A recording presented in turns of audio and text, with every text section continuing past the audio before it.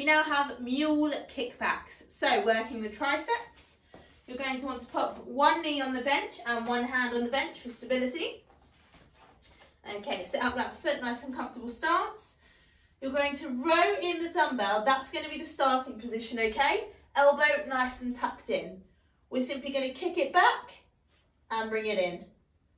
Back and in. So the top part of my arm is not moving. That is the only extension. From the forearm onwards, that is the only place I'm extending, bringing it back in. Extension,